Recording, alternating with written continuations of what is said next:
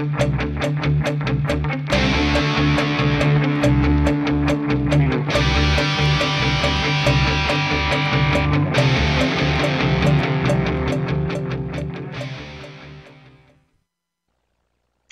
my name is Jason Rutter. I am a developer for education services at Juniper Networks.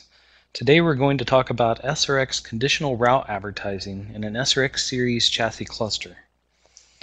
On the screen I have a sample topology that we're going to be using today.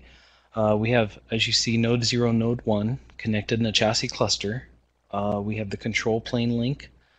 These are SRX 240s, so we use the GigE 001 and GigE 501 ports. We have the fab link configured on GigE 002 and GigE 502. We are doing an active-active setup, which means traffic can traverse either node, node 0 or node 1. And we have set up two redundancy groups, redundancy group 1 and redundancy group 2. Redundancy group 1 is associated with reth 0. Redundancy group 2 is associated with reth 1. We are also dual homed to two different ISPs using BGP. So by default, with this kind of setup, traffic that may be associated with reth 0, in this case reth 0 is primary on node 0. So node 0 holds primacy for reth 0 in redundancy group 1. Node 1 holds primacy for redundancy group 2 and reth 1.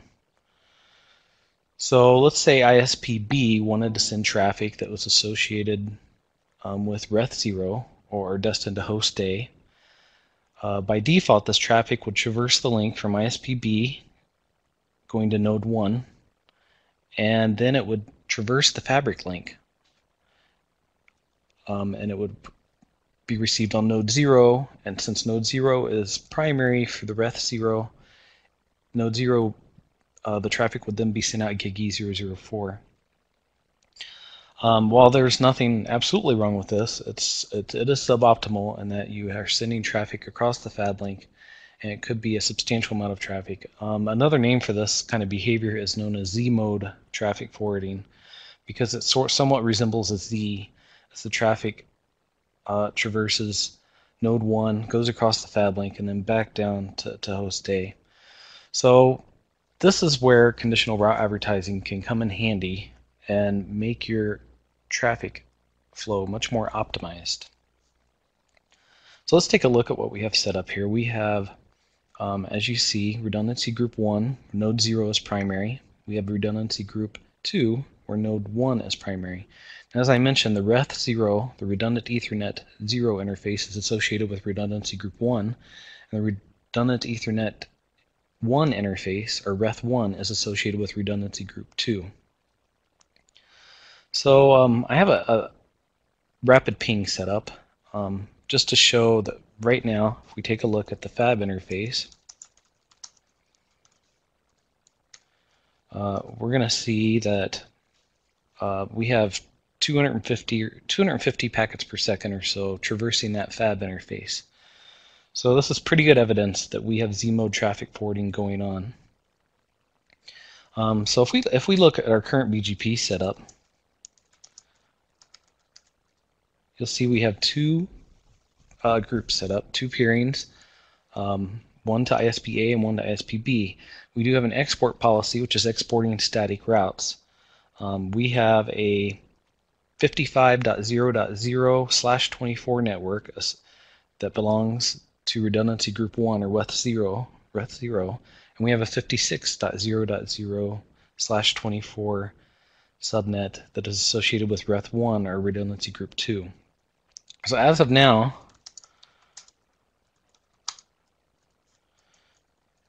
we're just taking all static routes, accepting them, and exporting them into BGP.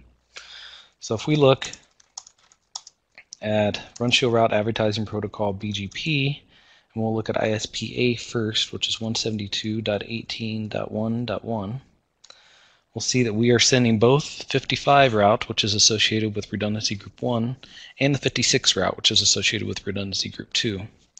If we look at what we're sending to ISP B, which is 2.1, we'll see we're also sending both that traffic. Both traffic for both of those prefixes. So in this case, you could see traffic that's associated with host A or reth0 could come from either ISP-A or ISP-B. If it comes from ISP-B, we know that it's going to be sent across the fab link because currently node 0 is primary for reth0 or redundancy group 1. So we're going to try to fix this suboptimal condition. And I've already configured a couple of policies.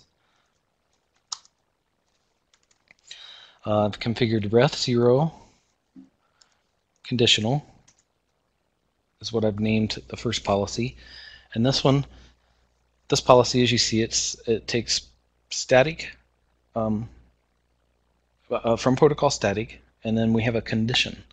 I've named the condition reth0 active next hop. So if we take a look at the condition, it's also configured under policy options. So basically this condition says if the route is active on node 0, the next hop, then it's okay to accept this traffic.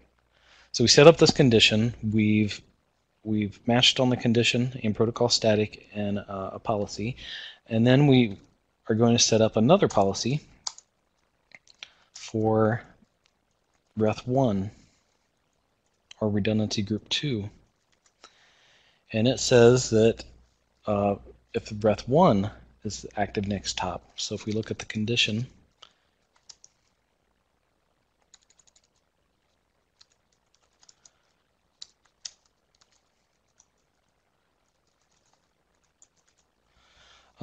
this one says if the route is active on node 1, then we can accept the traffic. So let's go ahead and apply these. We'll go back to the BGP configuration. We are going to delete our current export, which just exports all statics. ISP-A. Oops. Let's pull that back, because I didn't mean to delete that.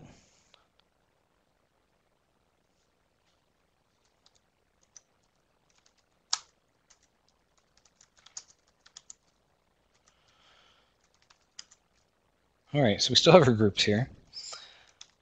We are going to delete ISP-A's export policy this time, and we'll delete ISP-B's export policy. We're going to apply our new policies. So for ISP-A, we are going to apply the reth0 conditional policy.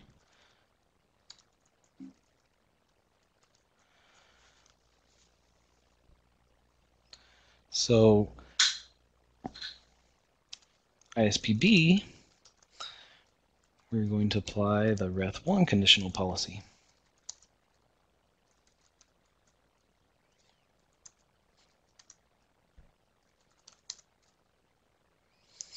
Okay. So in this case, if the next hop is active on node 0 or reth0, since node 0 is primary for reth0, then it's going to advertise the route out to ISP-A. If the route is active on node 1, it's going to advertise the route out to ISP-B. So let's go ahead and commit our changes.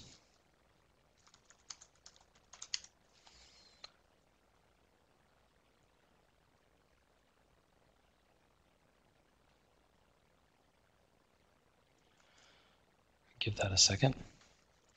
So in this case, we should see that we're advertising, instead of advertising both the 55.0.0 and the 56.0.0 to both neighbors ISP-A and ISP-B, we should be advertising the 55.0.0 route to ISP-A and the 56.0.0 route to ISP-B.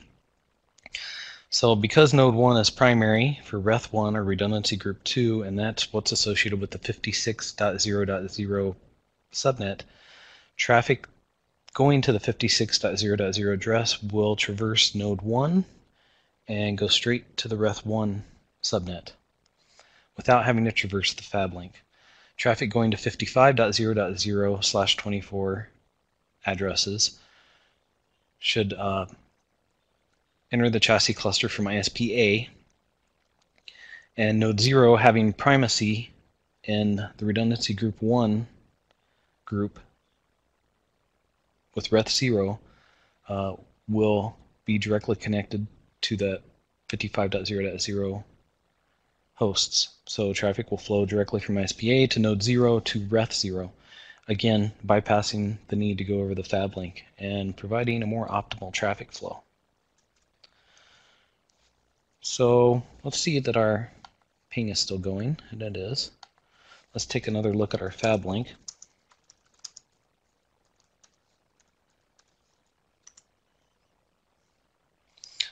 We see that our packets per second has dropped down significantly. We're only seeing about 5 packets per second now, and those are most likely RTOs or other types of data plane control type of traffic. So that's a good sign. Let's take a look at what we're advertising out now. We'll look at ISP-A first. 72.18.1.1, and we see we're only sending the 55.0.0/24 prefix. If we take a look at what we're advertising to ISP-B, we're only advertising the 56.0.0/24 network. So because node 1 is primary for redundancy group 2, which has this 56.0.0 traffic, traffic's going directly from ISP-B to node 1 to redundancy group 2.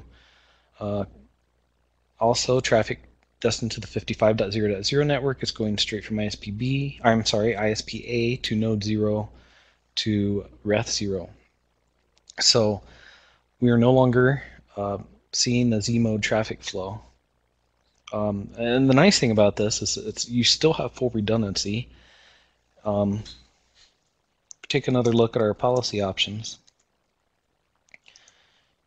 Since our condition is what route active on node 0 for our reth0 conditional policy, which we're exporting in ISP-A, if suddenly node 0 were to become primary for reth1 or redundancy group 2, then node 0 would start advertising that 56.0.0 prefix to ISP-A as well.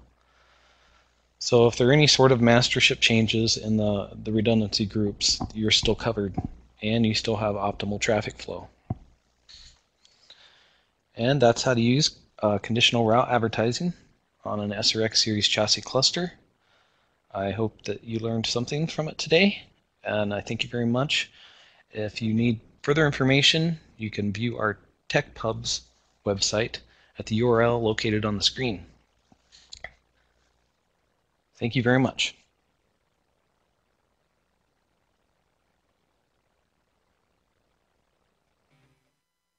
Visit the Juniper Education Services website to learn more about courses. View our full range of classroom, online, and e-learning courses. Learning paths, industry segment and technology-specific training paths. Juniper Network's certification program, the ultimate demonstration of your competence. And the training community, from forums to social media.